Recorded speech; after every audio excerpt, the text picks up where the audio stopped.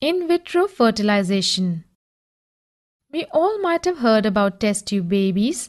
Now let us understand how test tube babies are produced. The oviducts or fallopian tubes in some women are blocked.